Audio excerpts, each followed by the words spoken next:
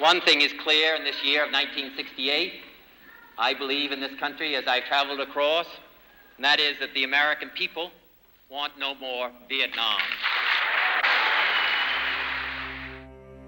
What the new politics is and what it must be and what must be recognized in this country, in the last analysis, is a reaffirmation of the best within our great political traditions.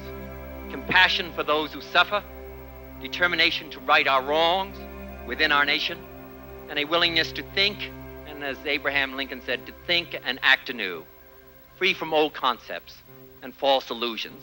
That is the kind of politics, that is the kind of leadership the American people, I believe, want this year. And that is the kind of leadership that I believe they're going to receive. Thank you very much.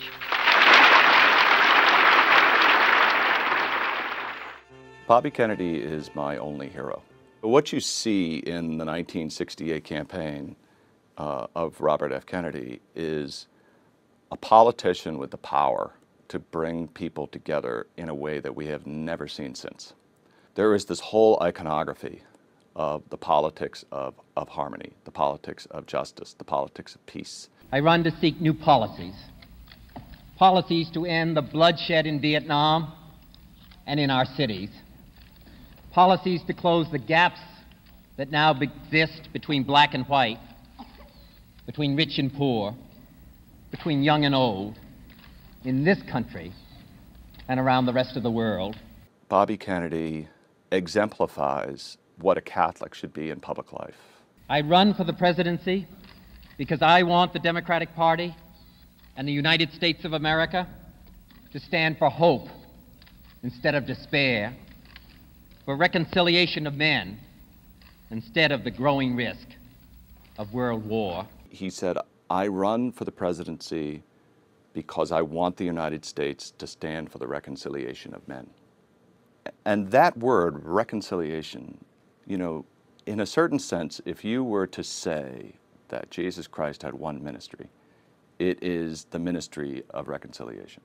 To consciously see his own life and work as in some way participating in that work of reconciliation, that is a powerful witness by a Christian, a Catholic politician. There's Bobby Kennedy before November 22nd, 1963, and there's Bobby Kennedy after November 22nd, 1963. It was a profoundly painful, devastating moment in his life when he lost his brother. But he was somehow, by the grace of God, able to find a way to use that pain and that suffering for good.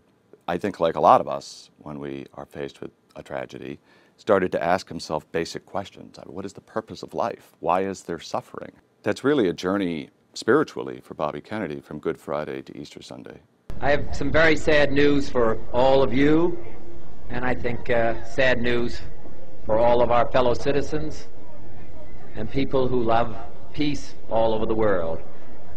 And that is that Martin Luther King was shot and was killed tonight in Memphis, Tennessee. It fell to Robert Kennedy to tell this community that Dr. King had been killed.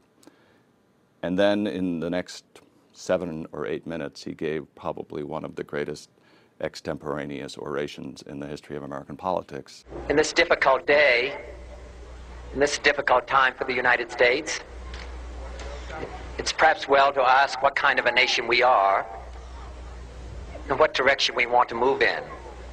You can be filled with bitterness and with hatred and a desire for revenge. We can move in that direction as a country, in greater polarization, or we can make an effort, as Martin Luther King did, to understand and to comprehend and love. My favorite poem, my favorite poet was Aeschylus, and he once wrote,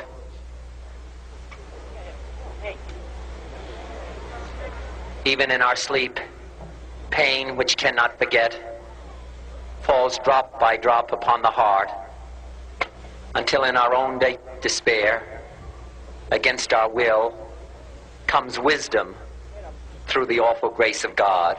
He identified with that quotation because it probably came as close as language can to describing the crucible of his own grief, to describing the process that he himself had gone through in mourning the loss of President Kennedy.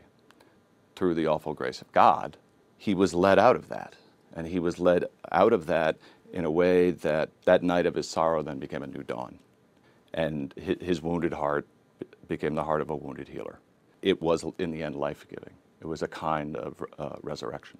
Please rise for the invocation by Father Matt Malone. We gather here in this sacred place, where the memory of all our fallen heroes propels our hearts toward the highest aspirations of the nation, to proclaim to our fellow citizens and to the world, Bobby Kennedy still lives in millions of hearts that seek a newer world, in millions of minds that dream things that never were and ask why not, in every ripple of hope.